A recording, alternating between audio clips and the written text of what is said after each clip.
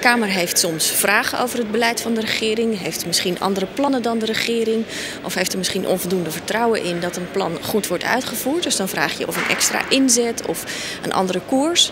En als de regering in dat debat zegt, nou daar heb ik eigenlijk geen zin in, dan besluit je om een motie in te dienen. Daarin stel je op papier wat jij als partij precies wil. Je dient hem in en vervolgens wordt er over gestemd. En dan als de Kamer je motie steunt, dan is dat een uitspraak van de Kamer. En dus een opdracht aan de regering om toch te doen waar ze eerst eigenlijk geen zin in hadden.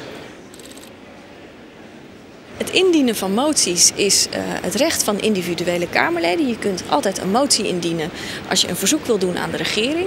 Voorwaarde is wel dat 5 andere Kamerleden het in orde vinden dat je de motie indient. Dus de voorzitter hoor je ook altijd vragen nadat je je motie hebt ingediend.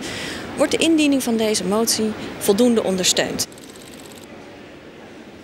Als je een debat in een commissiezaal hebt gehad, dan zul je na afloop van het debat moeten zeggen, nou ik wil toch een motie indienen. Dat kan alleen maar in de plenaire zaal, dus daar moet dan op een ander moment ruimte voor worden gezocht in de agenda. Dat doet de voorzitter. Per motie vraagt ze wie is er voor. Dan steek je als fractie je hand omhoog.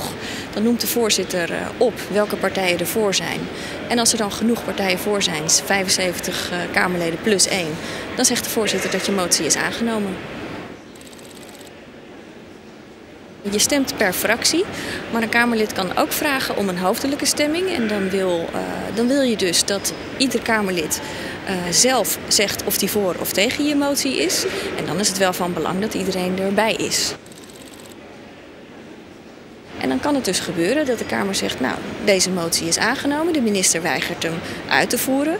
Een minister die moties niet uitvoert, die heeft geen plek in dit kabinet en dus moet hij naar huis. Dus dan kan het gebeuren dat de Kamer zegt dat er een motie van wantrouwen komt en dat de betreffende minister niet langer op zijn post mag blijven.